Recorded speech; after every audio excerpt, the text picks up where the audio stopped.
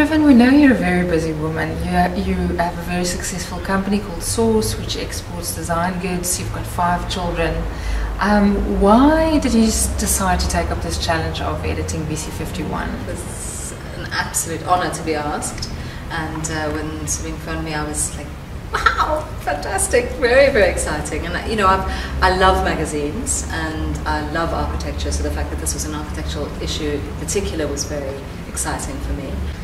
Okay, and tell us about the experience. What did you enjoy most? What were the challenges? What did you find difficult? I loved meeting people and, you know, to sit with Piers Swanepoel for a couple of hours and really find out about his approach to architecture, his philosophy in life, and all of those sort of things. To be able to interview Rick Joy, who's been a hero of mine for a very long time. Be able to learn how a magazine actually works. You know, although we've read a lot of them and we've done little bits and pieces, we've never actually understood the whole sort of spectrum of how the process happens. And so to sit with Etienne and to kind of shape the way something might look, and yeah, all of that. It was the learning side of it and the people side of it, I think, that has been the most interesting aspect of it for me. Trevyn, which feature in VISI 51 was your favourite? You know, it was. I don't know if there is one that's my favourite. I wanted to say, well, a fantasy-fueled, sort of Gaudi-esque work in progress that's been going on for years and it'll continue going on for years in Swaziland is still a work of architecture in my book. And that, and a little cube house, an eco-friendly cube house that is very, very simply set in this incredible surroundings, is as valid as the most adventurous and ambitious architectural project in the country, being Freedom Park. And so to show the two, or the 17 extremes in all different directions, was important. And I'm thrilled with the way they've all come out. And to work with Duke on a lot of different projects is just a joy, and it's been a great adventure to go after these different projects and to sort of you know, get our vision through in the way we've pictured it. VISI 51 is a very strong architecture focus. We're curious, who's your favourite architect?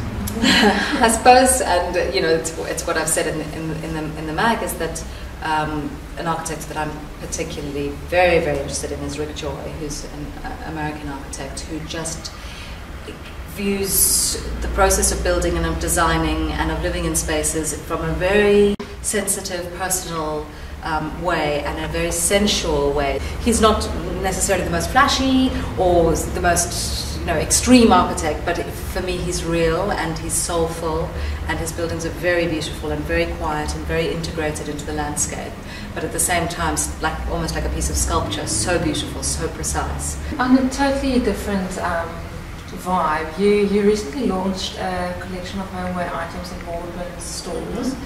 And we're just curious, how has the response been to the Welcome Home range? It's been phenomenal, actually. Very, very, very positive.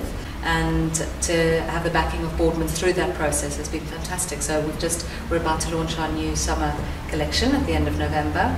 And the idea is very much a long-term commitment to the idea of establishing South African designers as brands with the same credibility as the international brands that Boardman stock.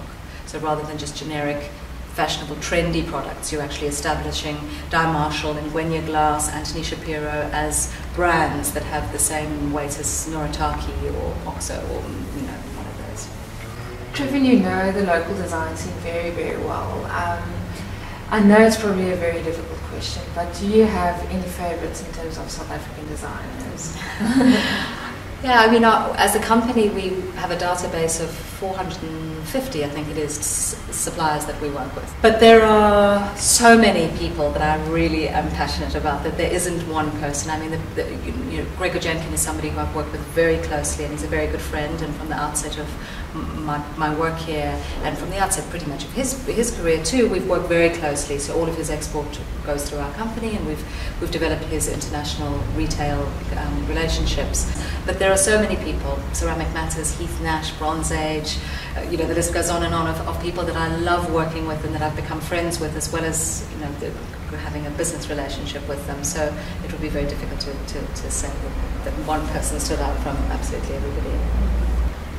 I'm sure you're very tired by this stage of the game, but if you were asked to edit the magazine again, would you say yes, or would you just run away and say, no, I can't do it again?